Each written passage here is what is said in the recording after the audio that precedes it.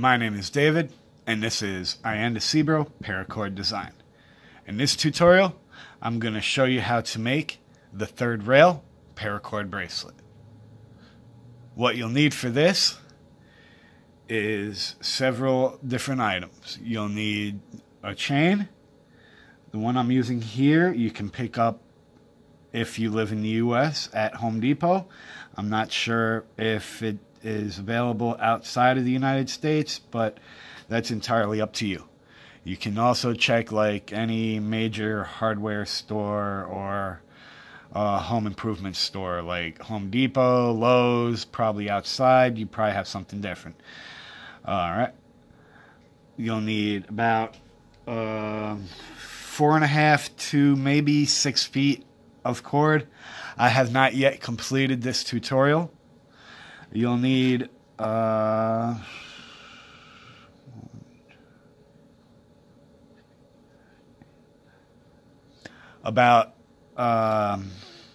10 to 12 1/4-inch hex nuts,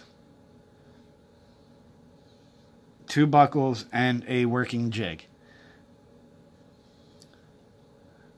Just keep in mind the cord measurements are not accurate. I have yet to complete this. You'll need also like a scrap piece of cord to tie off the bottom temporarily until you finish the pattern up with the primary cord. This is the center part. The chain is going to serve as the core. The cords will basically follow the weave. Alright, let's begin. First, you want to, since I already started it, because this one I think would be best not to start from the beginning. You can take your cord. If you get this same exact chain, you'll want to bring it through the loops, because there are gaps in the cord on the sides like this that hold it all together. You want to basically come through here and go through the top of the buckle, come up through the middle of the chain, and bring your cords up through it. Next, you want to take your cord ends and you want to bring a hex nut, and you want to bring the cords through. You want to make sure you put the cord. You're gonna push the hex nut on a little bit. These ones are perfect fit for the 550. You just gotta get it on there first.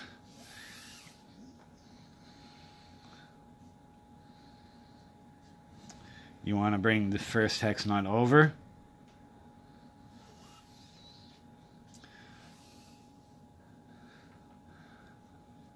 And you want to bring it up. You have like your cords right here. You want to bring the cord up from underneath into the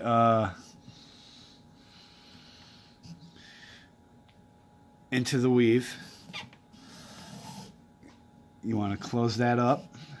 Make sure there's no kinks in it. You want to bring your cord through the loop that was created right here, and then you want to take your cord, loop it over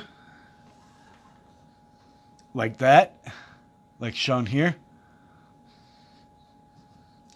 Tighten that up and close that off on that side. Then repeat the process for the same side. That's going to follow the entire pattern all the way down.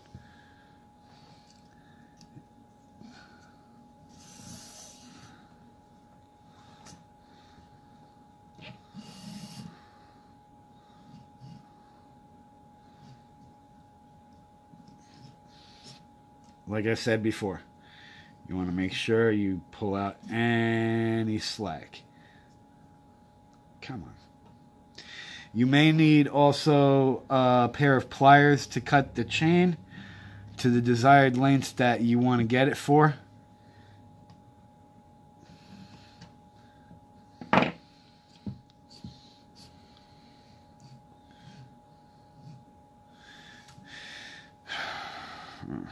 You want to make sure when you loop the cord over, you're staying to the outside. Excuse me. You want to stay to the outside of the loop over. And you close it up. Then you want to repeat the process all the way through. You want to bring your two cords together again, and you're going to come up right here in the next one here. You're going to bring both of those up through the center point.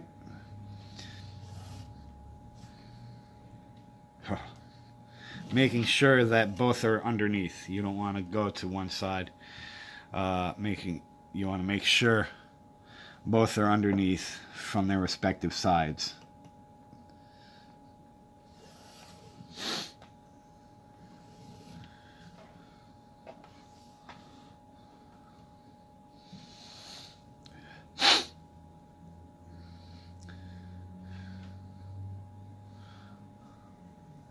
Yeah, like I said, you want to bring your tips through the hex nut.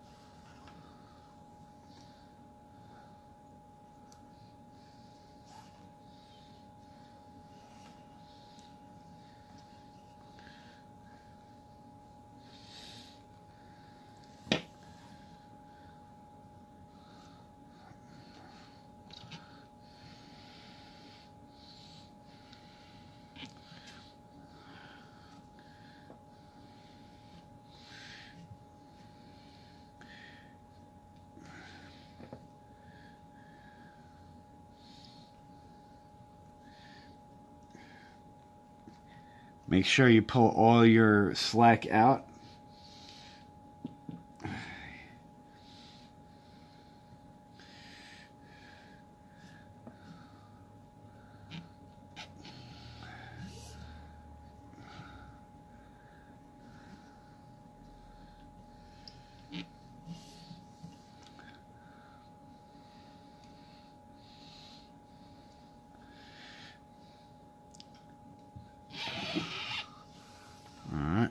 Let's continue on.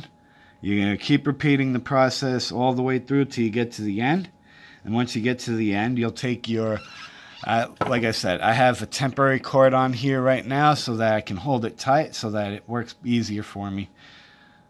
You'll want to remove that off, and you're going to use the last bits of the cord that you have to finish it off at this end with the same pattern at the top.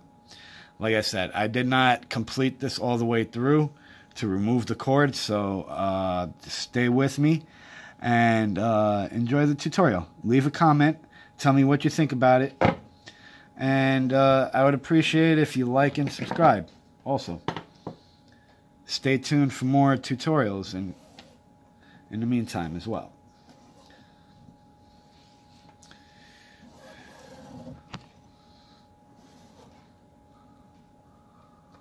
Oh, shoot. Let me get back in frame here. I apologize about that.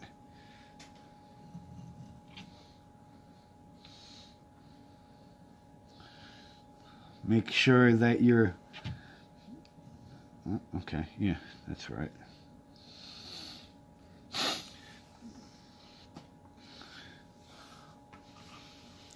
Like I said,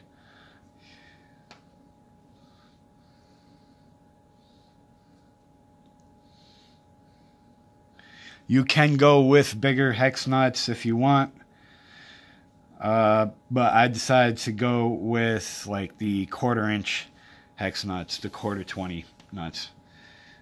They fit perfectly on there, and it keeps a clean design.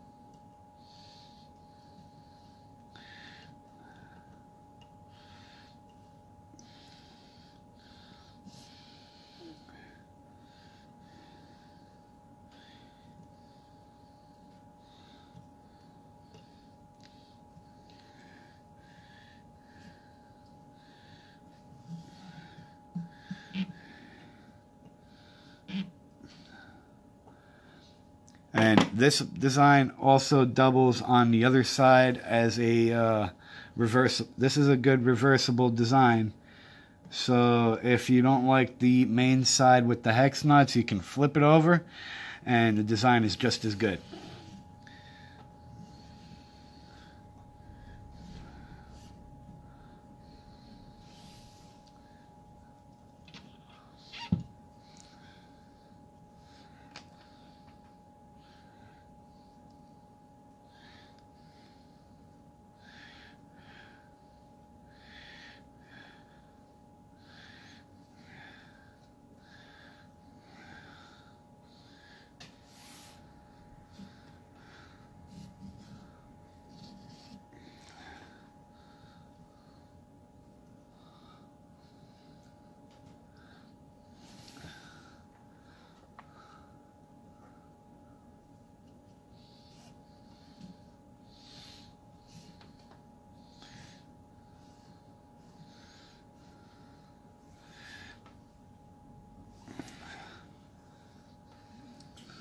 Apologize if I am quiet.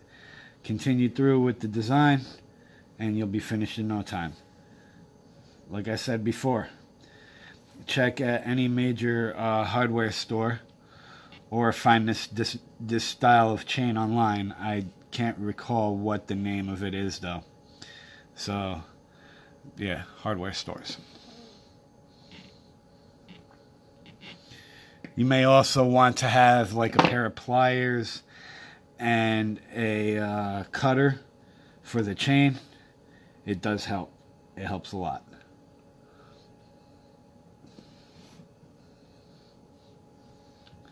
And also as you go along, if it becomes loose, tighten it up a little bit so that it's not slack. Let it make sure it's nice and tight.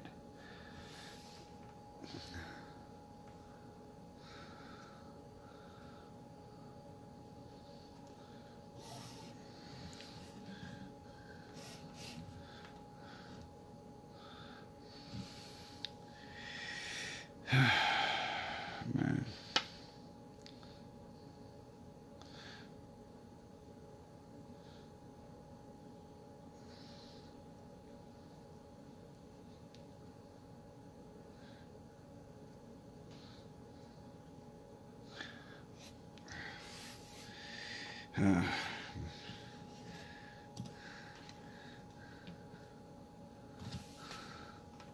And if you haven't already,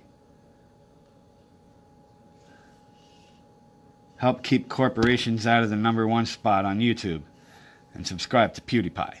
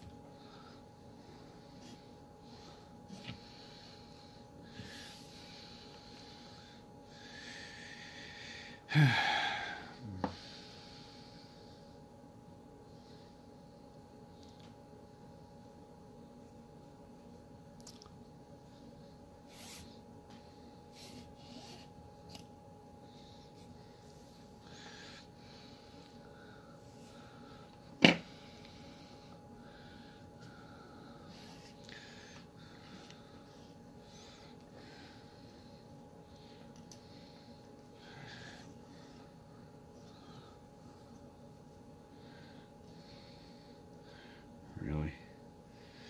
Well.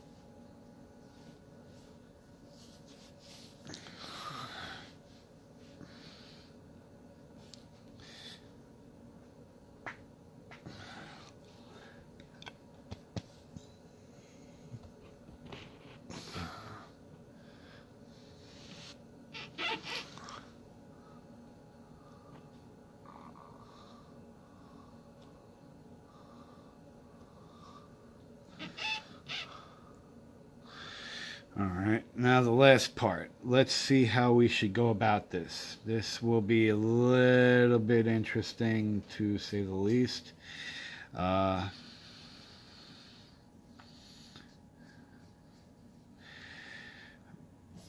might just straight away go like... yeah, let's see. Alright, let me go ahead and take off the temporary cord I have running through here, because you're gonna stick with about 7 feet when creating this. Okay, let me take this off.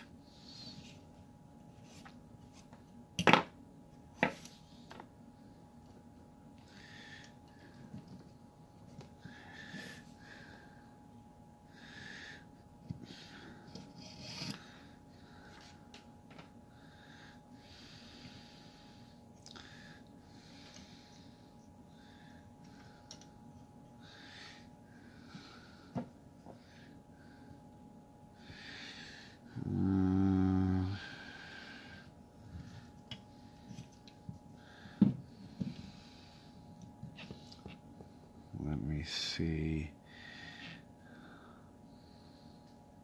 You know what? Scratch the hex on that last one.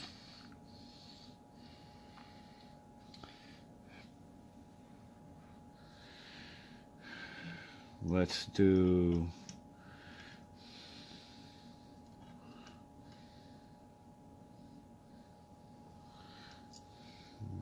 two.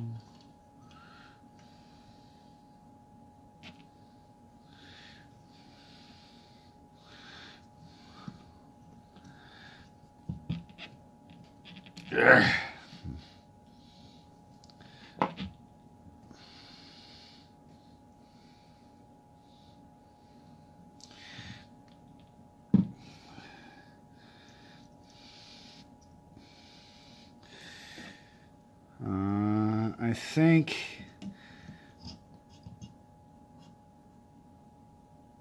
after you bring the cords over, you go through the loop at the end, tighten it up as much as you can, and try and bring the cords up from underneath in the center of the cords that went over the top of the buckle, and do a wrap around on them from there.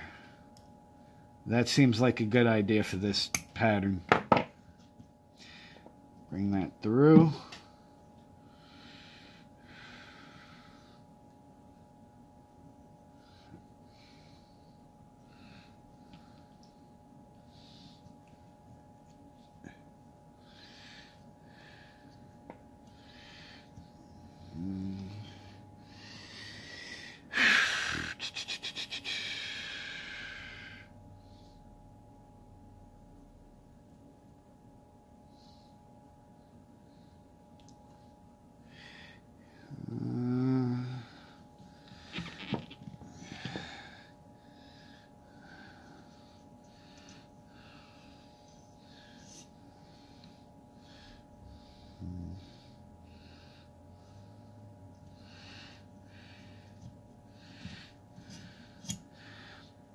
Nah, that's not a good idea. Do like a normal cobra for the end off. Make sure you're all nice and tight. That seems to be the best and most logical way to finish this off. Try your hand at other things and see how it works. If it doesn't, start from scratch and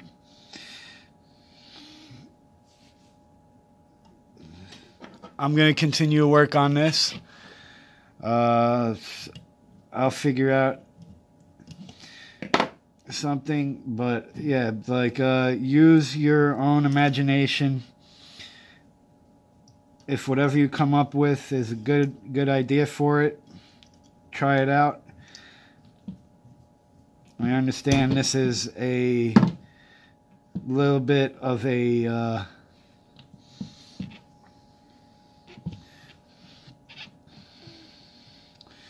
it's a tad bit on the difficult side to figure something out for it that would be beneficial to it. So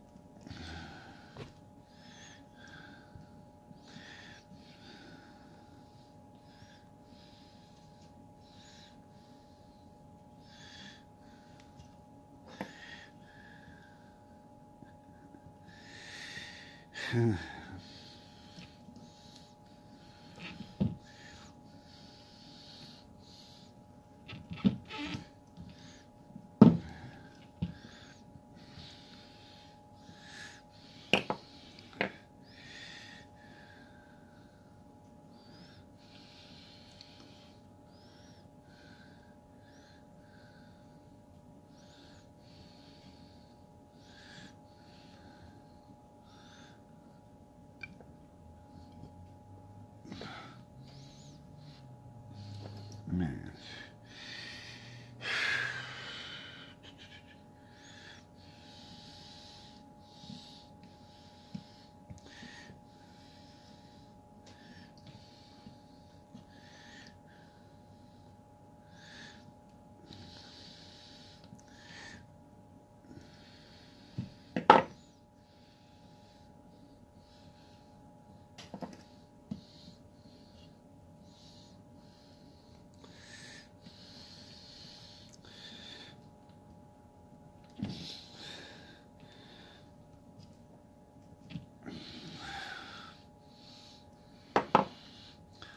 Alright, I think I'll end this there.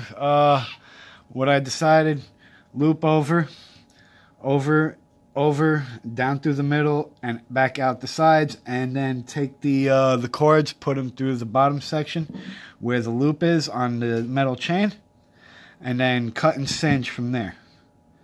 That should be the best way to go about this. That should give it a nice little mushroom the heads, and it should be nice and tight and good to go from there. I will probably try and reassess the closing on this, so stay tuned for it. I'll probably just put it in a picture tutorial, and you guys can go from there. Thank you. My name is David. This is Paracord Design. Thank you, and have a nice day.